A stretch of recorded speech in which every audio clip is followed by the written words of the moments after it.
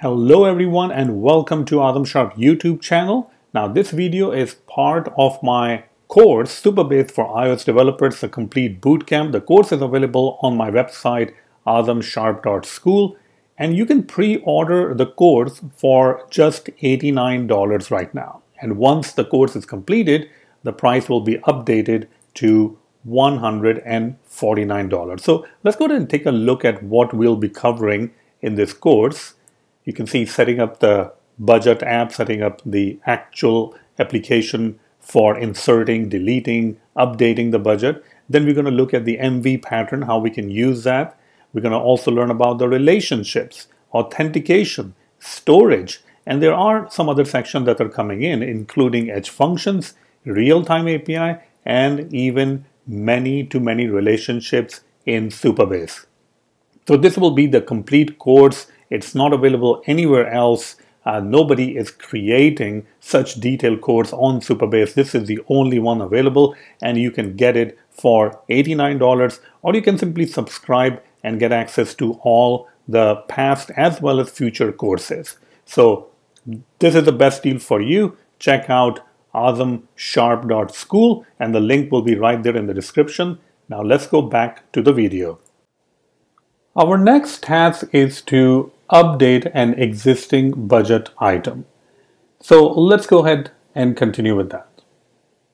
In order to update an existing budget item, we will have to first go to a different screen, and we can call this budget detail screen. So let me go ahead and create a new view, and let's go ahead and create it. We'll say budget detail screen.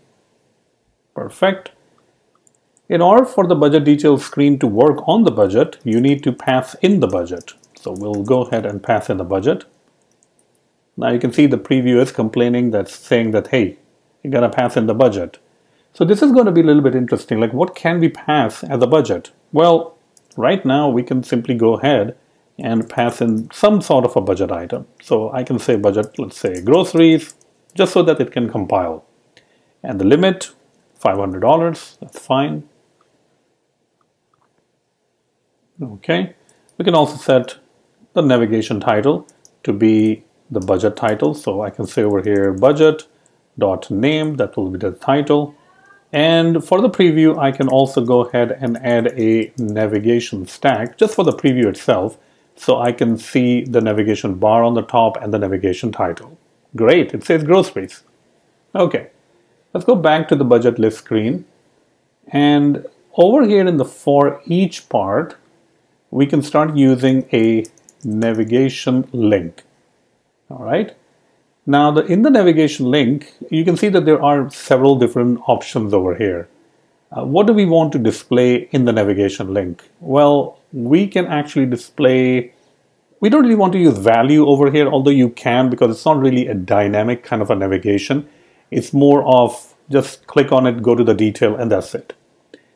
We do want to display a little bit more information, so I can use a destination and the label.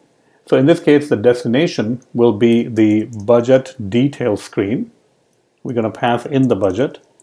And the label over here would be the budget cell view. So I can just copy the budget cell view, and there we go. Now you can see these identifier. Oops, let me actually go ahead and load up something. What happened over here? It started typing somewhere. Now you can see these accessory identifiers are over there, and I can go to the detail screen. Great. So on the detail screen, we are already passing the budget. So how can we edit the budget? Well, there are different ways of doing that. If we want to provide some sort of a save button and cancel, well, we can, and that would be fine too.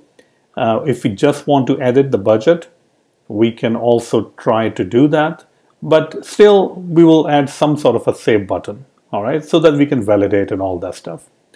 So I'm going to go ahead and remove all of that. Well, not remove all of that, just remove the form, I guess, or the label. And inside the form, now I can go ahead and create things that I need for the detail. So I'll go ahead and create a state object. We'll call it name. We'll start with this. And we will also go ahead and create the other thing, which is a limit. So both of those things that we have already used when we were adding the budget. All right. Now you might be wondering, hold on a second, adding the budget, this screen looks pretty much similar to the add budget screen. Why can't we just use that? Well, you can. I mean, that's fine if you want to use that. For the budget details screen, I will also be displaying the expenses. So I will just use the budget details screen, all right, just to separate them out. Next, I'm going to go ahead and create a text field. We will just say enter name, and value will be name. And the same thing we can do for the limit. So text field, in this case, we are going to use enter limit, and we are going to use the limit and the number. Okay. We also need some sort of a button, so I can just call it update button, I guess. That's fine. There we go. We got an update button. Okay. Now, one of the things that we want to do is when the user lands on this particular screen, budget details screen, then we are already passing some sort of an existing budget. Now, this budget should also have an ID, I guess. I'm not really passing over here, but what we need to do is we need to assign those things to the name and the limit. So what I will do is on appear, we can actually perform that. So the name can become budget.name and the limit can become budget.limit. All right. And now you can see that these things are now getting populated automatically because those are the things that we're trying to edit. So we got the name, we got the limit. A user can go ahead and delete these groceries and update their the $500 to $200 or whatever they want to do. And then we can actually call over here update budget. Again, what is this update budget? Well, this update budget will be a function that we can use, private function. We'll call it update budget. Okay. And inside this budget details screen, we also do need access to the Supabase client. So I can just go ahead and add it over here as an environment value. So environment path, and we can say Supabase client. This can be development client because we are in the development mode, I guess. So we can use development client. You can use other clients if you have, or other settings or configurations that you have, like test or production. You have to build those things, but you can still use it. So in the update budget, which is fired over here, we can also say async. And again, I can use the unstructured concurrency over here, which is task. So this means that if you're updating the budget and something happens to the view kind of like goes away, then it will still update the budget, which is fine. I mean, that's exactly what I actually wanted to do. Inside the update budget function, this is where we will have to actually update the budget. So I will first get a reference to the environment object. So this is the environment object, okay, for the Supabase client. And over here, we can actually go ahead and update. So I'll say Supabase client dot from, again, the table name remains the same, which is budgets. I can actually write it like this, dot update. And now we can pass in the key value pair. All right. So the key that we want to update, the name, we want to update the name, and the name will be simply, well, the name. What about the limit? Do we want to update the limit? Well, yes, we do want to update the limit also. So I'll add the key over here for limit, and I can pass in the limit over here. Now, limit over here is optional, so we will have some issues over here. You can go ahead and we can unwrap it. Limit equals to not budget.limit, it will be just limit, because it's kind of like a local state over here. Okay. Then we also need to find out, because if I simply try to update this command, then it's going to be a problem. It's going to update all of them. So that's why I need to provide that we are actually updating the budget with the ID, and now I can pass in those IDs. So I can go ahead and say budget.id, and I can unwrap it. All right. Now budget will have an ID, so that's why I'm forcefully unwrapping it. If you don't like that, then go to line number 22 and go ahead and unwrap it. I mean, that's not a big deal, right? I mean, we can do it over here also. There we go. It will keep everyone happy, hopefully. And now we can use an ID. It's already unwrapped. Dot execute. Okay. The update is not really going to return us any sort of value. We can definitely do something about that. Like maybe we do need the value, but the update itself is not really going to return anything. Let's go ahead and do try await, because this is a throwable function. We're going to wrap all of this in do try catch block and print out the error if there is some error. Now, this is kind of complaining over here.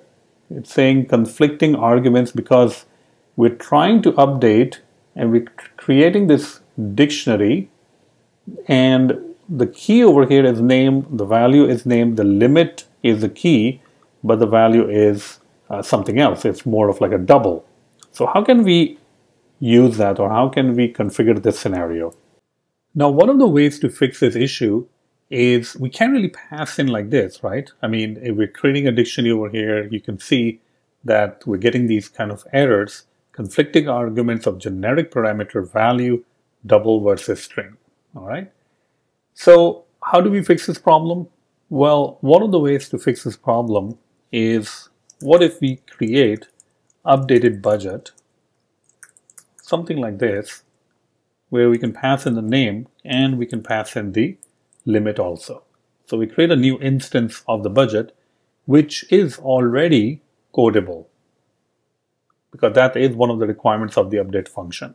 If you call the update function, you can see that the value has to be encodable. Encodable basically means encodable and decodable, so that satisfies that requirement. And now we can pass in the updated budget. Let's go ahead and build it. Great. And let's go ahead and run this and see if it updates the budget or not. So right now we have, let's go to the budget list screen. So we have groceries, we have vacation. If I go to groceries, I can say groceries 2, and then go ahead and change the budget to 750. We'll update. Now the update should have taken place. We don't really want to go back once the update has happened. I mean, maybe you can show some sort of a toast or something that the update has happened. And if we go back, you can see it's grocery to $750. And if we go over here, you can also see that that particular groceries to $750 has been updated. All right. So there we go. This is how we will, let's go back again and update that. So we'll just take off 2 over here, update. And now I can go back over here. All right. So this is how we can actually create our, application that can update. Now, one of the other things, if you want to do, is what we can do is over here, let's see, we're calling it budget name. I wonder what will happen if I just call it like name over here. Okay. Let's go back to the budget list screen. We're going to go with the groceries. Oh, now it kind of messes it up because we're doing it inside the on appear, right? Because it doesn't really have that kind of a value. So let's go ahead and change it back again. Budget.name for now. There we go. Fine. Everything looks fine over here. Okay. So this is kind of like updating for our case.